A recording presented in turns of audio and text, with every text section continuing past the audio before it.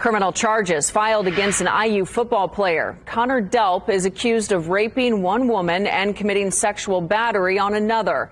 Court documents show it was reported back in November. The Monroe County prosecutor just filed charges yesterday. Two women claim they went to Delp's apartment. They say they all had been drinking and went to Delp's bedroom to play video games. They say a short time later, Delp forced himself on one woman, but stopped when she said no. After she fell asleep, the other woman says Delp raped her. Delp told police at no time was he ever told no. Delp's attorney said in a statement today that there are always two sides to every story, and Delp intends to vigorously defend against the charges.